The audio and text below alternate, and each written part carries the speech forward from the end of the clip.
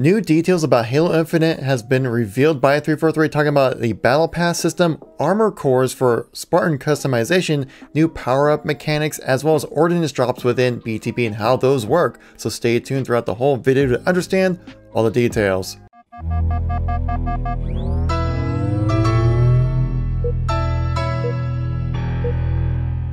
So the Halo news keeps on a-trucking, guys. Like we mentioned in our previous video on Sunday, today we had the multiplayer overview when it comes to Halo Infinite, released by 343. So this is in a official capacity. This is legitimate, actual, hard news. Provides some very interesting details about the new Battle Pass system coming for Halo Infinite and a whole bunch of new mechanics that we've never seen before in a Halo game. So I want to give you guys all the highlights from this video. So if you guys like these news and informational kind of videos, make sure you tap that like button. Let me know you want to see some more content like this. You guys want to stay up to date with everything going on with Halo as it ramp up to the release of Halo Infinite.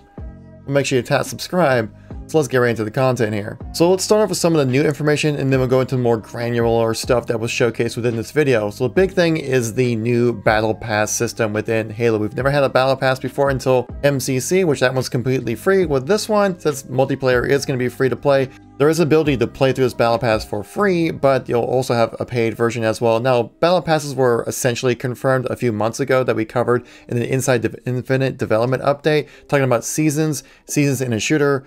Basically confirmed the Battle Pass without literally saying it. But Halo Infinite's Battle Pass system will be working very differently compared to other Battle Passes in other very popular games out there. This clip from the video explains exactly that. A Halo Battle Pass will never be taken away from you. And what I mean by that is once you buy it, it's yours and does not expire.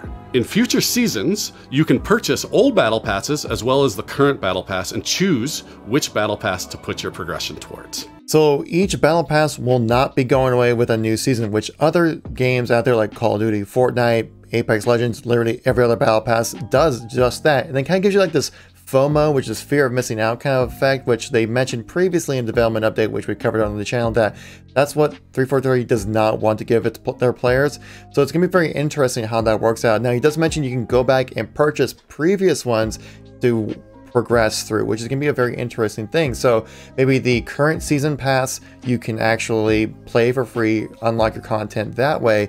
But if you want to go back to a previous battle pass that maybe like say you're like in season 5 for example, and you want to go unlock things in season 2, it sounds like you might have to buy the previous battle pass to be able to make progression through that. But you can also select which battle pass you want to make progression through as well. So this is probably the most user-friendly battle pass system in any multiplayer game out there right now, which is great to hear from 343. Yes, microtransactions suck. They're not fun, but you know what? For a free-to-play multiplayer, it's kind of a nice balance between the two. And I think this is definitely the most user-friendly, the most consumer-friendly model they could possibly put in the game. Though I would like to see a free ability to be able to select, say, if you're in Season 3 and you want to go back to Season 2 or something like that and grind through that one free, then I would like to see that. But maybe you just want to keep the current season available for free players, just because obviously it's a free-to-play game. You need to make some money off of it, right?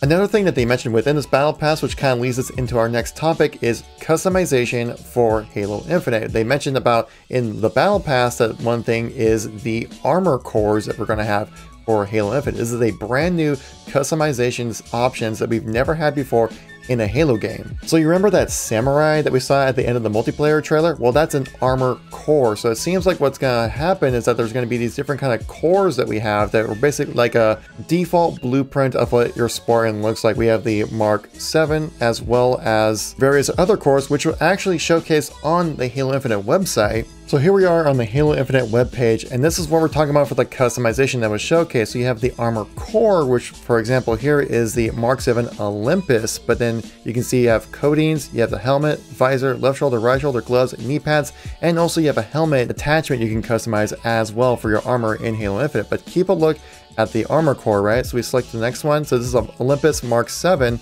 Go to the next one. This is a Mark 5 Reach style armor core, which looks very different from the Olympus as well. You can see from the undersuit is very different, and also just like the general shape of a lot of the armor pieces are very different as well. We also saw this showcase in the December update way back then, where you can take a look at this Spartan hair. It looks very Reach influenced, right? Keep an eye on the thigh armor and the crotch armor. Bear with me on this one, and also the body piece and stuff like that. So, and the leg pieces as well. Very different armor set compared to this one right here. So this is what we're talking about, these armor cores. It'll be kind of like a default blueprint that you can add on to kind of customize however you like. So these different armor cores and armor customization you can see right here definitely lends itself to probably the most customizable Halo experience we've ever had. Now we only see Reach and also the Olympus set being showcased right here, but they mentioned that the samurai armor is also going to be an armor core, so we'll be seeing new armor cores with each new season, or just throughout the seasons as we move through our time play through Halo Infinite. With Halo Infinite being free to play and customization being a huge emphasis within this game, that's pretty much going to be the driving force for monetization within Halo. We're going to see a lot of options when it comes to armor permutations and different armor cores and different colorations and things like that. So this is going to be the most customizable Halo experience we've ever seen before. This next clip I want to talk about is the equipment and also the power-ups that we will be having in Halo Infinite. This one clip showcases a really cool use of the repulsor, which almost acts like a super spring jump in a way, and also how you can utilize the OS or camo or anything else like that at your own time. It doesn't activate right when you pick up, and if you kill somebody with it, you can actually pick up that OS or camo or anything like that. So that's a really cool, interesting part. This is what they mentioned about it right here. How the power-ups play, like your classic power-ups like the overshield and the active camouflage. For this title, what we're looking at, what we're excited for, is you pick that up and you choose when you activate it. It goes into your inventory. If you haven't used it and someone kills you in multiplayer, you drop that overshield and then they could take it, use it for themselves. That to me is very legacy, but we took the equipment side of it and modernized it. Well, that's actually like an incredible change. I really like that as well, because how many times have you heard someone say, oh, they burned camo or they burned OS? So I think that's a really great upgrade, honestly. They also go into how actually Jeff Seitzer's voice that might be a little bit replaced by your multiplayer AI. Jeff Seitzer is still there though. He'll be doing the main big play announcements like flag captured, flag taken, and stuff like that. But you have your customizable multiplayer AI, which will give you more detailed announcements. Another thing they talked about is the Ordinance drops within BTB. Now, we know about the leak from the Clover talking about a BTB 2.0 with Ordinance drops and things like that, called in from Pelicans. Well, that's not exactly the case. It seems like these Ordinance drops and also these Pelican drops are more just like in a more immersive way to bring in spawned vehicles rather than just like popping into existence.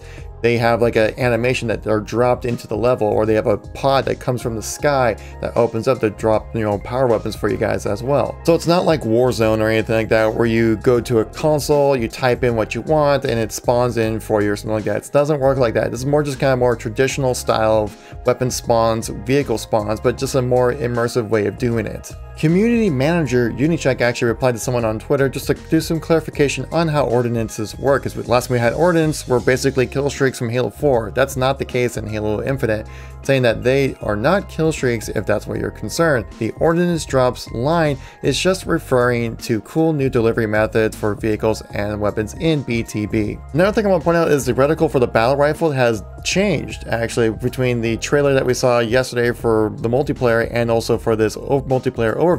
The picture you're looking at right here is from the trailer. You can see it's much more like a straight line crosshair kind of thing, but in the recent overview that we had, it's much more of a classic style crosshair right here. So obviously there's a little bit of a discrepancy, and the user Mandy McD says, what's up with that? Which one's the real crosshair? Unicheck actually replied to this saying, it's all pre-release, so it's all subject to change. But I believe the right one is more indicative of the final intent, meaning that this one is probably more like the classic reticle that we'll likely see for Halo Infinite, which I'm kind of all for. I mean, I don't really care too much about the reticle differences, but this one just like looks a little too minimal and doesn't really feel like a Halo reticle, where this one obviously Feels like a Halo reticle. Here's another freeze frame from the video that was posted. Again, you can see the red outline feature that we have now in Halo Infinite, as they have removed red versus blue or just team colors in general. Now you have these outline colors to replace that, just to give you another visual of what this actually looks like. Interesting thing I want to point out here, guys, is the Wraith. We get to see this in action, which looks amazing.